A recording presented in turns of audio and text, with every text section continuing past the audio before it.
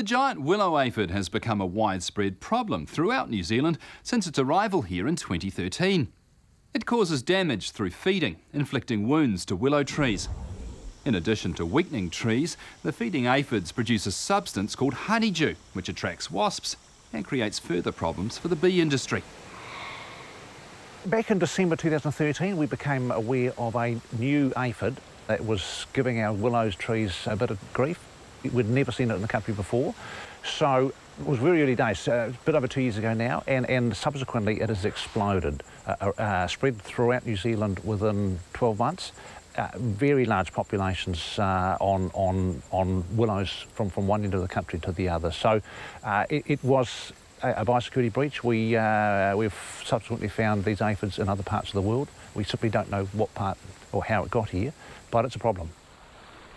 There are literally millions of willow trees planted throughout New Zealand, many of them for Pacific purposes, particularly along our river berms and our banks for stability and keeping rivers flowing on course where they need to. We have, again, millions of them planted on our hillsides for slope stability, shade, shelter, for stock. We have a significant requirement for more willows to be planted. This aphid that's turned up uninvited is presenting difficulties because it's now hampering the growth of these trees. It's damaging the stems and the trunk, which is releasing sap, which we call honeydew, which is attracting very large populations of wasps. So we now simply have willow trees effectively turning into wasp nests. So it's a serious issue.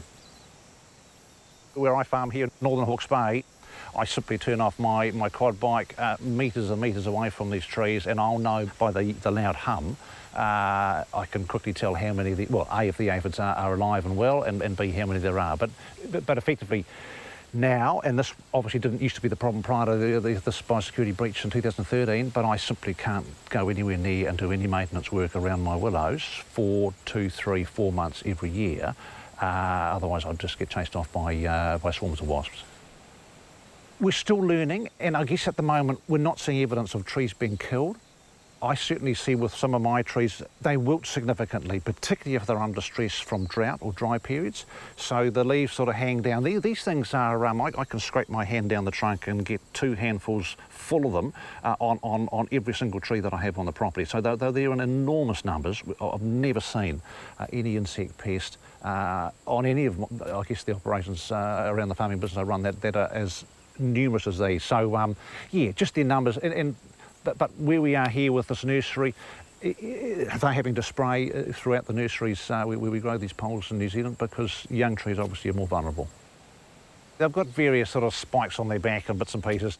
Not all of them have got wings, only a few of them have wings, so they sort of travel, but they have, again, the science which we're trying to learn about. But what I'm led to believe at this stage, to be proven by science, is that these things, there's no female or male in the species. They all reproduce, and they reproduce about 10 young per aphid per day.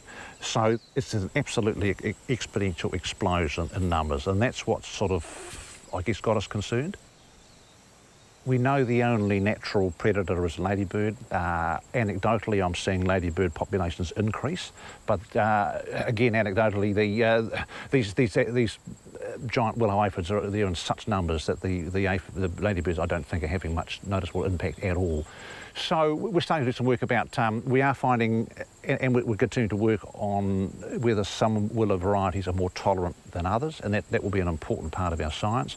Another important part that we want to look at is and we're looking all around the world on this one, is there some known biological control predators that we can bring in that target specifically these aphids, because it's simply not economic for hill country farmers like me to spray 20, 30, 40, 50-year-old willow trees. It just doesn't make sense, so we've got to find another way. We have got an application in with the Sustainable Farming Fund through MPI. We're confident, because it is of such a significant issue, this one, that it will be successful, but we're yet to have that fully ticked off. A couple of years ago we first noticed it here. It was a really hot day and we went for a swim down on the river, and there were some rocks underneath these willow trees and you couldn't walk on them, they were sticky.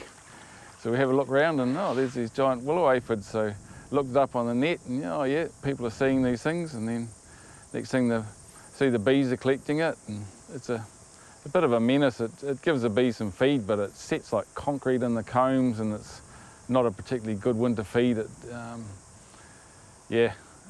And we're really worried about how much effect it's going to have on the willows in the spring, because the willow's our main source of nectar and pollen in the spring.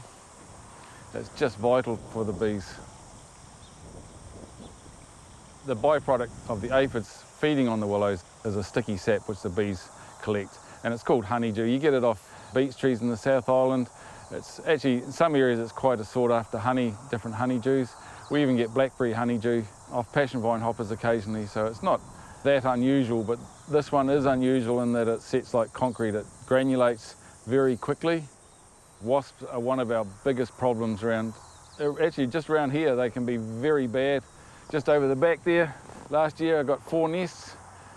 Farm just down the road, I got 27 nests, all within 200 metres of the hives. The wasp numbers are just starting to build up this time of year, and the honeydew gives them extra feed. It just supercharges them. And then come late April, early May, when the willow aphids disappear, or you get a lot of rain that washes all the honeydew away, you've got 50 million wasps, and they're all looking for something to eat, and they'll take to the hives, and they can kill the hives dead. You know, wasps cost New Zealand beekeepers millions and millions and millions of dollars a year, and they don't help the farmers either. They're really unpleasant. Doesn't matter what you're doing. If you're out duck shooting or something, you stick your foot in a blimmin' wasp nest, it gets really nasty.